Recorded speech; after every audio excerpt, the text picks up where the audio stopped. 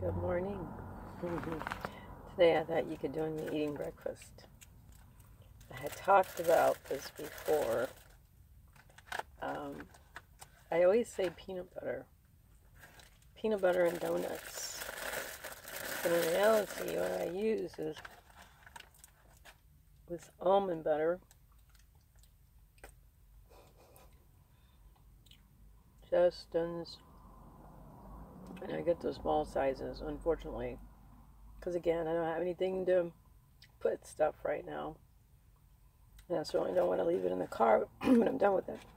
So I attempt to use as much as possible, and that's probably too much for one serving. It says actually it's 1.15 ounces. Maybe that's not that much. I'm gonna guess it's like 2 tablespoons or 2 teaspoons. Let's see what it says. One pack is 32 grams, but it doesn't actually say what it is. Add that up. It's more than 2 teaspoons or something. You know, peanut butter kind of smushes out. But anyway, so what I do is I get this packet and one of these plain donuts. Get my protein and my sugar at the same time. And I put it on there and basically eat the area with the almond butter. And then I add some more. And then I eat it. So, obviously I don't eat this every day, but it's kind of fun. So yesterday, I did a couple of deliveries with the Uber Eats. And I was actually able to complete them this time. Yay! And I got a couple tips. Not much to write home about, but it wasn't too bad. I don't know, I think I might have mentioned at the end of the video, though, that I was hearing noises in the car. And this morning I'm not hearing them, so I'm going to just have to keep listening. My blueberries appointment is tomorrow morning.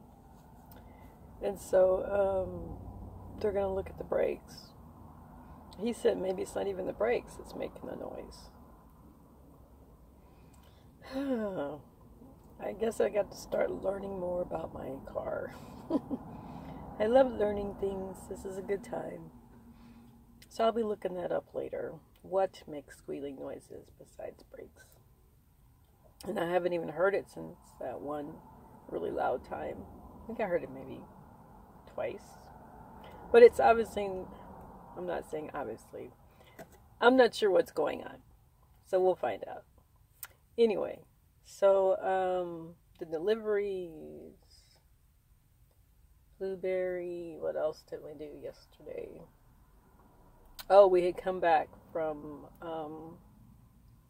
Anacortes. Yeah, we came back from there, and at the end of the day, I ended up just going to the bookstore early, because, with the squealing, I didn't want to chance doing more deliveries. Now that I'm not hearing it, I'd still just like to be in this little area here, if possible. Not sure about all that, but yeah, I guess not much exciting. Well, I'll talk to you tomorrow, so I'll finish my breakfast.